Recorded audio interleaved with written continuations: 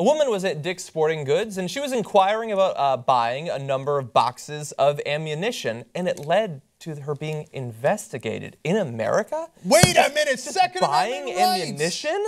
She didn't even buy it. Just asking about buying ammunition, she was being investigated. Maybe there's something about her that scared them. Let's bring up a picture. Oh, that's it. That's probably what it is. She's brown. She's brown, so she was immediately investigated despite the fact that she didn't even buy the ammunition. So her name is Sangha. She's a 24-year-old firearms instructor from Fremont, who supposedly that's a responsible gun owner right there. She's even teaching people. She asked about buying 8 boxes of ammunition for her military-style rifle, referring there to an AR-15. 2 days later, police visited her home for questioning after the store employee alerted them. Because that store employee has been taught by every political speech given by a Republican candidate over the past 6 months that you should fear and distrust every Muslim person around you. And if they do anything suspicious, or even something that you in your hyper-scared 24/7 state find to be suspicious, you should turn them in, even if it's concerning rights that you say you would die to protect. But they should be... So she only bought an exercise mask. That's it. She only bought an exercise mask. Now, of course, I've said this all along. Second Amendment is not for you brown people. No. It's for good white Americans. The way, if you want reasonable gun control in America, you have brown people who request guns, get ammunition, and publicly display them like white people do. All of a sudden, everybody's interested in gun control. Yeah. Like, imagine if the federal government was looking into Cliven Bundy's guys every time they bought ammunition and went to their home with cops that were armed and said, hey, what did you do? They didn't even buy that. She didn't even buy it. She didn't buy it. The government's coming for my guns. They're not for my cold dead hands. Right. But by the way, she's training to be a cop. Right. But no, Sleeper cell. Okay. None of it matters. She says, I don't know if it's my skin color or that I'm Indian. I got bad news for you. It's your skin color. That's probably okay. Yeah. She said, I'm not a Muslim, but even if I were, that's no reason to call police to my home instantly. She's very reasonable about the whole thing when she should feel like she's living in a police state. So we have some video of her being interviewed after being investigated. And again, just look at how level-headed she is about the entire thing. When, look, she's born and raised here and she's being treated like she is an enemy of the state, but you're going to see that in this video. I don't know if it was my skin color. I don't know if it's the way I look. I'm Sikh. I'm Indian. I was born and raised in America. I'm a citizen here.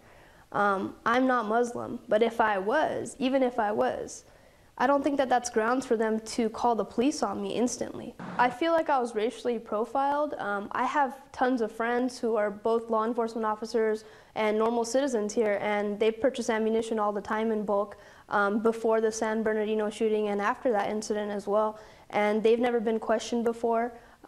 They've never had the police show up at their house before.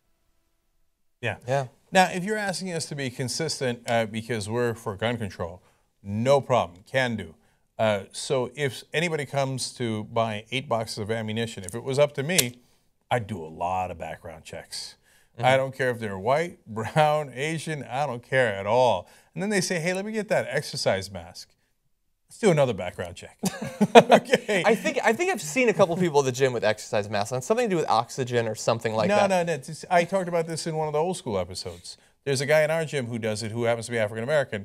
I call him Black Bane. Okay? He said, this thing's like, this is the moment of your redemption. And I'm like, all right, dude, all right. I learned to bench press in darkness. I was born in it. Okay, so if somebody's coming to buy a Bane mask and a lot of ammunition, I wouldn't go to their house. I wouldn't go into their, into their place of business. That's not the right way to do it, and it implies guilt when the cops come in, especially if they got you from your place of business. That would have been worse. This was her home.